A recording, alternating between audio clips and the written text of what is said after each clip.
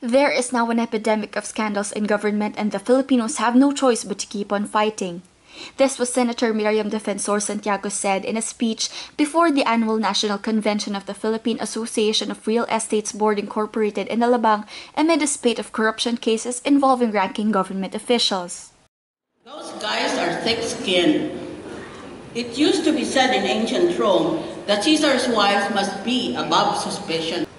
But today, the criminals in high public office consider themselves to be above suspicion, even when testimonial and documentary evidence is presented.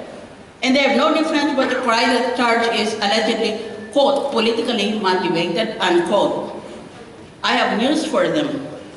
Anything that happens in politics is politically motivated. So it is no defense at all.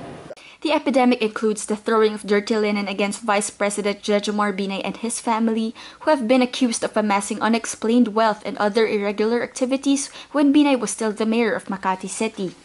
In all of these, and probably the forthcoming cases, the 5 centavo lawyers will claim that their clients enjoy the presumption of innocence. Yun ngayon ang bukang bibig nitong mga na-charge. I am presumed innocent. Really? I repeat, ignorance can be cured, but stupid is forever. Yun ang takot ko. When I read the asinine remarks of these cheap lawyers, I'm fully confident that they possess unparalleled mediocrity.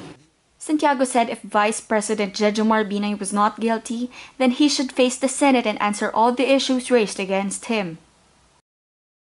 Ganyan ang sabi lang ng Vice President, hindi ako pupunta dahil walang katotohanan na sinasabi niya.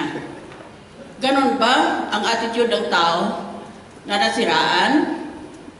Pag siniraan ka ng tao, hindi ba gusto mo suntukin mo na kaagad?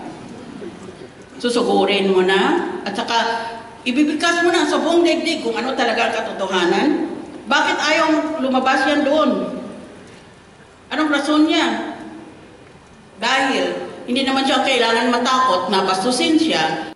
Santiago said the Filipinos are left with no choice but to fight. The Filipino people have no choice. We have to keep on fighting.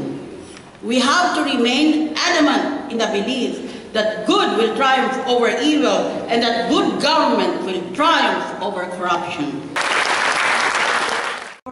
This is Julian Love de Jesus of INQUIRER.net reporting.